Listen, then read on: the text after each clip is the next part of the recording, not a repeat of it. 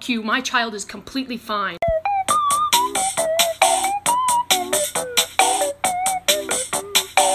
Right. Extra noses pounces on you, ooh, you're so warm.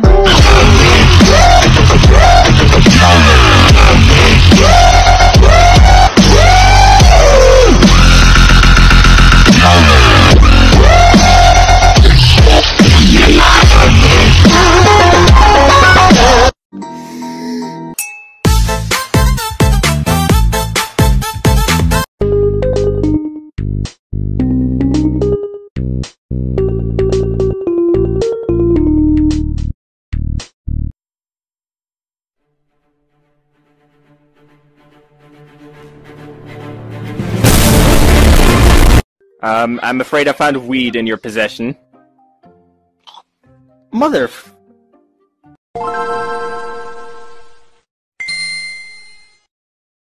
Okay, someone put their persona pointing a gun at me and said, "Show us what's inside the fridge, Wayne." You want the truth? You want the truth? You want the fucking truth? Oh, there is no fridge! I know!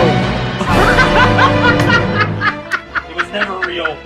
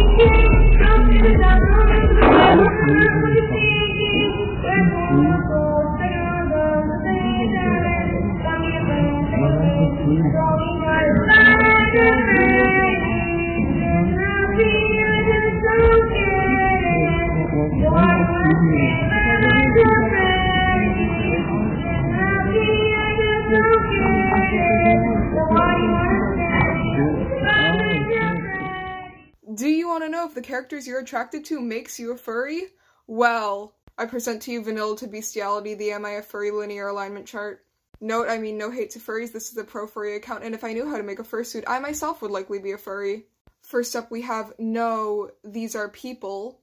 Note how all of these are people. Next up we have no, these are mostly people. These characters usually only have one animal-like attribute. Next up we have not a furry, just weird. Though you are not a furry, this attraction is still questionable. Next up we have what I call classic furry, a good 50-50 split of animal and human attributes. Next up we have still furry but getting bold, less human attributes than the previous category.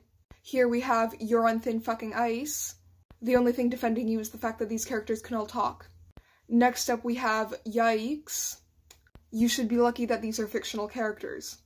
And last but not least, we have, that is an actual animal. Know the pain, know the day bleeds into nightfall, and you're not here to give